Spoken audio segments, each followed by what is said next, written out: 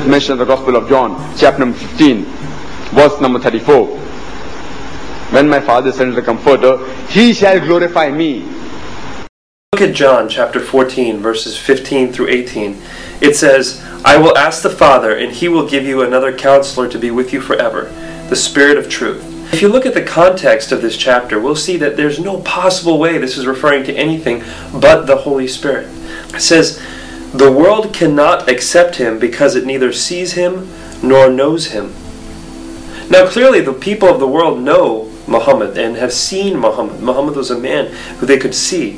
Whereas the Spirit of truth, the Holy Spirit, is not seen by the world and not known by the world. But then the verse continues, you know Him, for He lives with you and will be in you.